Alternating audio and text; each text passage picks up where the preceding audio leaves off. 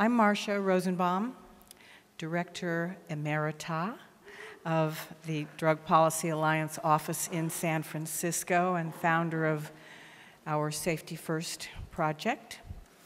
I am, by training, a sociologist, and so I was, apart from being surprised 10 minutes ago when Ethan asked me to chair this plenary, I was delighted to be asked for this particular plenary, Drug Set and Setting Today, because Norman Zinberg's seminal work, published 40 years ago now, Drug Set and Setting, provided the foundation for our, as academics, understanding of drug use and guided much of our research.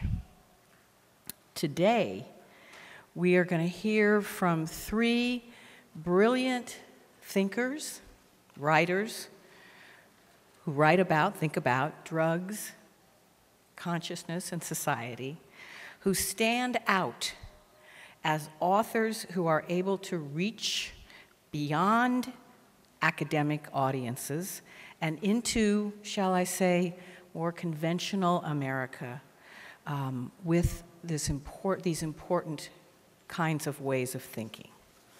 So, our first speaker is my friend Julie Holland, who is Assistant Clinical Professor of Psychiatry at NYU School of Medicine. She is the author of Weekends at Bellevue, where she was on staff for a number of years. Also, a very important book called Ecstasy, The Complete Guide, a comprehensive look at the risks and benefits of MDMA. And most recently, The Pot Book, a complete guide to cannabis. She is also, I'm happy to tell you, and always surprised when I see her, a regular on the Today Show, where she's been on the Today Show 21 times, where I've watched her deftly manage to slip the concept of harm reduction into an otherwise conventional and a little bit unenlightened, I might add, discussions about drugs. So, Julie.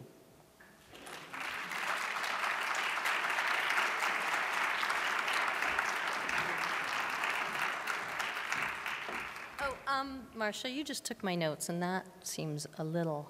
Marcia, darling, Marcia, you took my notes.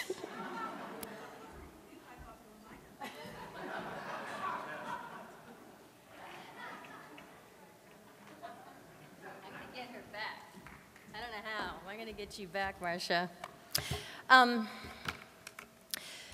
So I just have like 5 sort of points I want to make in 15 minutes or less. The first one is I'm a parent of 2 kids, 11 and 7, and I've learned a lot about parenting, and because of my children have taught me well. And I've started to look at the way our government treats drug policy as sort of exceptionally bad parenting. If there's something that I am worried about my kids taking or using because it might be bad for them, then I talk to them about it and I say, you know, this is Daddy's chainsaw and it's dangerous. But if you need to cut down a tree, this is the tool that you need. So you gotta read the manual and know how it works and make sure you wear your goggles if you're gonna use it and make sure you've got somebody else around and blah, blah, blah, blah, blah.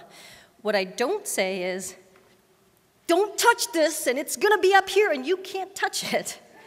Because then my kid will climb up there to get it and they'll cut themselves with a chainsaw. So I don't mean to suggest that drugs are as dangerous as chainsaws. What I mean is that, you know, our government they're not honest with us about what the drugs do and what they don't do and how dangerous they are and how not dangerous they are. They make it impossible for us to tell other people what we know because they won't let us gather the data. I mean, this is the case certainly with the NIDA monopoly on cannabis, where the government spends all this time saying that there's no proof that cannabis is a medicine, but they won't let us prove that cannabis is a medicine, even though we all know it is, and up until 1937, everybody knew it was. Cannabis is an ancient medicinal plant. And it wasn't until alcohol was made legal and there was this whole machinery in place for something else to be illegal that they turned cannabis into marijuana. I don't like to call it marijuana because I just feel like it's sort of like a racial slur. And it becoming illegal had a lot to do with xenophobia, and it had everything to do with corporate greed. And it had nothing to do with what was best for the populace. And unfortunately, I feel like that's still really the case today, where our drug policy is based on secrecy and hiding and lying and shame. I'm a psychiatrist, I care about shame. I'm a Jew, I care about guilt. And the way our drug policy is set up now, it's basically turning us into addicts. We have to hide, we have to lie, we can't be honest and open about our own use. We can't teach other people what we've learned about our use. All the hiding and the shame and the lying and the secrecy so that we don't get caught adds this whole layer of adrenaline onto it, which actually sort of increases the drug-like experience. It makes it more addictive. It fetishizes it. We've got, and I understand that here in California you don't have that, but where I am in New York, we very much have that. We have to hide. And I love the idea of outing, and I really feel like a lot of our drug policy issues are sort of human rights issues, it's civil rights issues, and in the same way that Harvey Milk felt that everybody who was gay needed to stand up and say, I'm gay, someone who's gay, you're working with someone who's gay, and I really feel like we have to do that with pot, that if everybody who was a pot smoker could stand up and say they were, I do feel like it would help the momentum even more. The problem is that not all of us can do that. I mean, some of us live in communities where we can't do that, and some of us have professions where we can't do that. But ideally, if everyone is stand up and counted, I think that would help sort of move things along. There's this great author, Janine Roth, who writes about women and food and dieting, and this idea that there's good food and there's bad food and there's stuff you can have and there's stuff you can't have, and so you end up sort of wanting the things you can't have. And one of the things that happens with women is they don't really pay attention to their bodies and their hunger because they're told that they can't trust their bodies and their hunger, and they have to sort of repress it.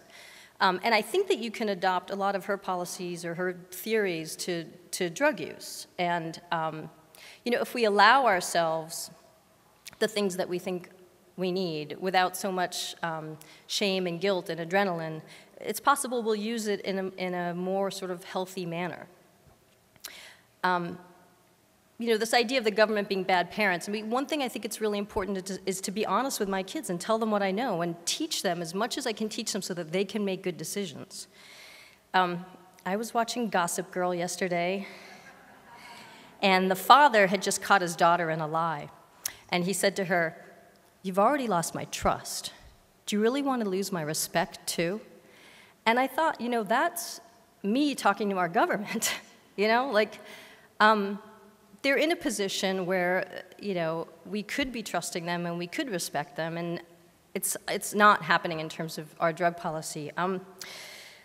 I think that our drug policy needs to be based on compassion. And instead of being based on fear and secrecy and lies and hiding and shame, it needs to be based on compassion and what's really best for people.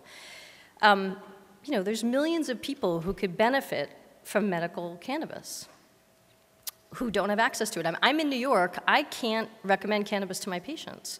Or I could say that I really think cannabis would help you with your symptoms, but then when they say, okay, great, where do I go? What do I do? And I have to say, I love this, do you know any kids?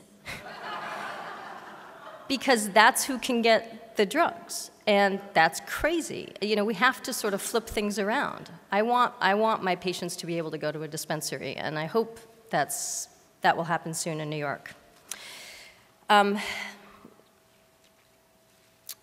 One of the things that's happening because of our drug policy now is this sort of nature versus synthetics thing. There's things like spice and K2, there's synthetic cannabinoids. These, to a large degree, came out because of our drug policy. You know, because you can't get the plant, there's this underground market for white powders. And the problem with white powders, I don't mean to discriminate, but you don't know what you have. I mean, at least when you've got cannabis in your hand, you know this is a plant, it grew on the earth, you know, it captured the energy of the sun. When you have a white powder, it could be anything. And it's very dangerous. It's much more dangerous. And you know, what kills me is we had this, drug survey results came out. The National Survey on Drug Use and Health. They reported that methamphetamine use was cut in half. Cocaine use was cut in half. Cigarettes, alcohol abuse, way down. Did they rejoice? Did we all say hallelujah? This is all good and healthy? They complained because cannabis use was up slightly. And what they said was, this is Gil Kurlikowski now, people keep calling it medicine, and that's the wrong message for young people to hear. Actually, it's the truth, and that's usually the right message for kids to hear.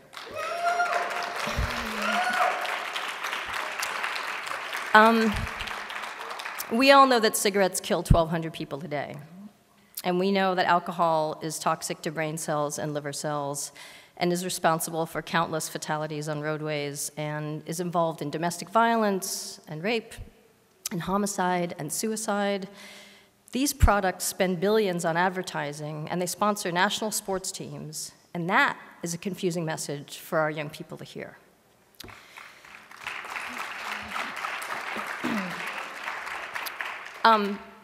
I'm a harm reductionist, and you know, health-wise, choosing an ancient medicinal plant over an unidentified white powder is a no-brainer. And you know, it's just like chewing on a coca leaf as opposed to smoking crack. I mean, if you're dealing with something that's natural and in its integrated form, it's going to be a little bit better for you than just the single synthetic compound. I mean, the thing with cannabis is it's, the thing I love to say is, you know, we live in very complicated times, and that calls for a complicated plant. Cannabis has got, you know, hundreds of compounds and scores of cannabinoids, and it's complicated, and there's something called an entourage effect where it's not just the THC, but it's the THC and everything else, and the CBD, the CBN, and all these other chemicals come together in, you know, a symphony that creates a certain effect. And to take a THC pill and give it to somebody and think that you're giving them the same thing as the medicinal plant is very simple-minded and not very accurate. One thing I said on the Today Show that I've gotten a lot of positive feedback about is that I believe that it is possible to healthfully integrate altered states into one's lifestyle. That I think that people can moderate their own use. I think that acutely altered does not mean permanently impaired. If you give somebody very strong pot, they know to smoke a little bit less than very weak pot, and from a harm reduction perspective, it's actually better to have a high-potency medicine that you take less of. You know, one of the things that's really missing in our culture is we don't have any sort of positive images of chronic drug users. I was talking to my husband about this recently, and he was like, we're just like Sid and Nancy, you know? For those of you who know Sid and Nancy, we're not like Sid and Nancy. But the point is that there are couples who healthfully integrate altered states into their lives who aren't Sid and Nancy, who aren't Cheech and Chong, you know, who aren't like the stoned Brad Pitt on the couch in front of a bong who's like, what? And you know, it's one thing that is still really missing in our culture and in media is any sort of positive images of drug users. And again, I would come back to the outing issue, where you know, more people have to be more public and vocal about the fact that they smoke pot and have a job, and that, you know, they drive the kids to soccer, and it doesn't, you know, it doesn't make them a complete stoner slacker if they sometimes partake. We've got 5% of the world's population, 25% of the world's prison population, right? You guys have probably heard that a couple times this week. What you haven't heard, perhaps, is that we have 5% of the world's population, but we swallow 50% of the world's pills. This is not good. You know, we are a nation of pill poppers. 1 out of 10 of us across the country are taking antidepressants. And in New York City, where I ply my trade, God bless them, It's more like 40% of people are taking daily doses of antidepressants. And the truth is that there's more than one way to skin a cat, and there's more than one way to treat insomnia and anxiety and depression, and it's not always a daily dose of a pharmaceutical that is the best way to really tackle these symptoms. I mean, depression and addiction, you know, these to some extent are spiritual issues. You know, some people are sort of spiritually bankrupt, and I think our country is sort of spiritually bankrupt. And, you know, one thing about cannabis is that for a lot of people, it brings them back to now and the present, and it can get them more in touch with their spiritual side. So I think that in the long term, sometimes this is a better way to treat what ails you. I have like a minute left, so I'm just looking to see what's really... turns out cannabis cures cancer. Didn't know if you knew this. I didn't know this. It's not just that it's good for nausea and vomiting. It actually kills cancer cells, decreases the proliferation. It blocks angiogenesis, which is the blood supply that feeds the tumors. I want everybody here to maybe start reading and learning and telling people about how CBD and THC can actually kill cancer cells. And we're trying to get a study up and running treating post-traumatic stress disorder with cannabis, and we're meeting with a lot of resistance from the government on this. There are 1,000 people a month right now attempting suicide who are veterans. These guys are in really bad shape, and it's important that we reach out and try to help them. And if it turns out the cannabis can help them, then fine. What's great about cannabis is you can grow it in your own backyard. It's very subversive, right? I mean, this is a medicine you can make yourself. You don't need to see the doctor. You don't need to pay Big Pharma any money. And hemp can make America great again.